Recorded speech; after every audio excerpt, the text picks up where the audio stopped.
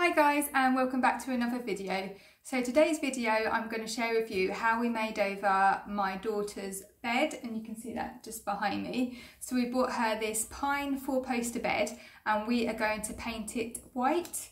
So the paint we're using is this Zinsser all coat exterior matte paint, and we got this in white. We actually ordered it from the decoration centre online, and it's self-priming, so you don't need to sand anything first of all, which is really handy. That's going to save loads of time.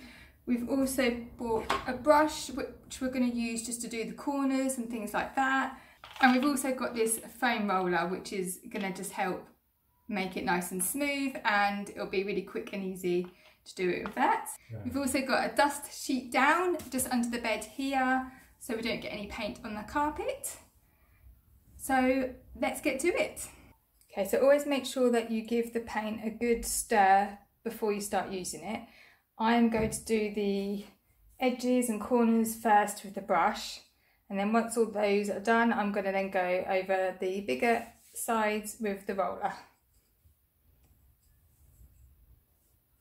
And I will say as well, the decorating centre, they're really helpful. They have you can chat with them online or send them a message. And if you've got any questions or anything, they are more than happy to help you. And they're the ones that recommended this paint for this purpose. I sent them a picture of the bed and they suggested what paint would be best and how much paint to use. So they are really, really helpful. So I'm just going around all the edges, like so.